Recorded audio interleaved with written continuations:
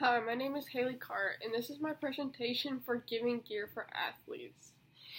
There are many homeless athletes that don't have the equipment and attire to pursue their athletic careers that they may desire.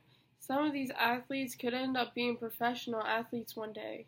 For example, Michael Orr had a rough time growing up. Once he became a freshman in high school, he applied to Briarcrest Christian School for football.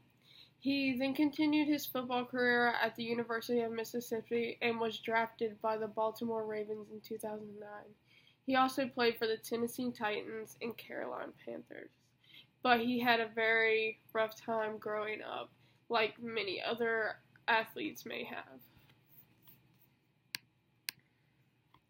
Our project goals, we have many project goals for this. Raising money for the homeless athletes is one of the most important goals for this project. The money that is raised for these homeless athletes will then go towards all the equipment that will be gathered for the athletes to use. The final goal is to advertise to the community about the homeless athletes so more people are aware and get involved to help in situations like these.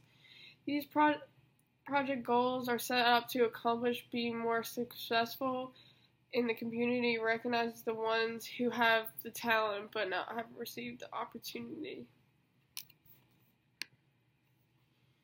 The idea of this project is to give more opportunities to the less fortunate athletes so they can pursue their dreams or careers with their sports. Many homeless athletes are very talented, yet they do not have the opportunity to continue to grow their passion because they don't have the right equipment to be successful. We plan to create awareness to show that some homeless athletes have talents too and should be able to have the same opportunities as everybody else to continue to be successful in their athletic careers. The plan for this project is to first advertise the situation of homeless athletes starting in February 2018. We will need a group of people to make and post flyers around at local businesses. By the end of February, we also plan to have at least one small group of people to help so we can start setting up ways to raise money, like, for example, fundraisers or local activities or even donations. Throughout this process of this project, there will be many days volunteers will just go out into the community and ask for donations for these homeless athletes. After raising some money at the end of February and the beginning of March, we will start to gather equipment for the athletes. Our number one resource to help homeless athletes is to contact local schools. By contacting these local schools, they can help us to better understand how we can help these homeless athletes and how we can help them to pursue their dreams with their sports. Another resource we have is inviting professional athletes to the community to help promote the project and get more people involved in helping the less fortunate.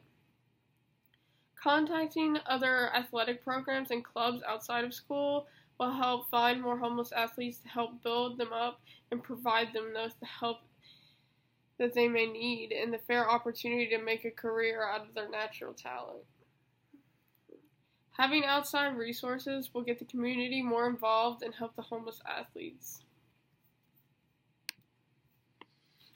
More than 100,000 U.S. athletes on youth, high school, and college teams who have secured spots on their school's rosters but have no set place to sleep at night.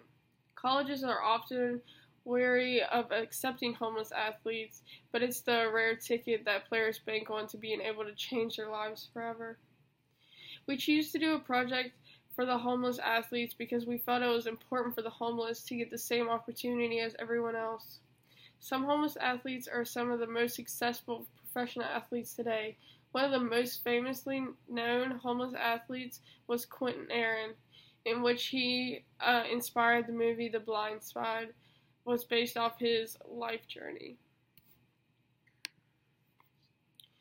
Some of the constraints on this project, though, is finding good dates that many people can come help volunteer and make this project successful, and the weather being nice. There are many other projects that are similar to this, like the NPHS Garment and Gear Collection, which was done by a junior, Hannah, at NPHS in New Providence, New Jersey. She focused on giving less fortunate athletes the gear they needed to excel in their sports. Other high schools can participate.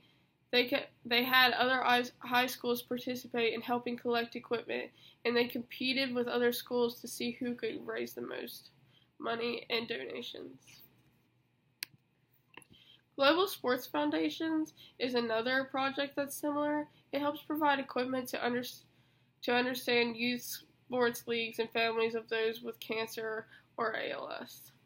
They host a Midnight Madness charity baseball game in Sugar Land, Texas to raise donations for specific recipients who face financial stress due to their family members having these illnesses.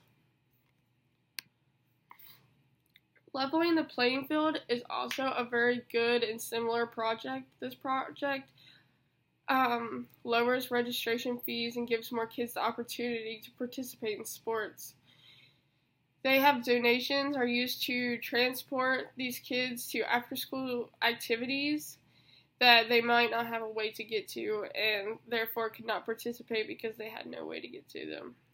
They also give these kids snacks for in between school and these activities.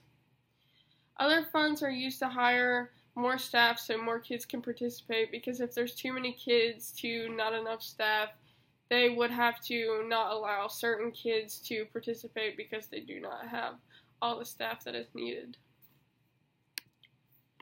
Finally, our LLOs have to do with the community, because we have extensive involvement in the community, and this is to benefit both the community and the homeless athletes that are in it. Thank you.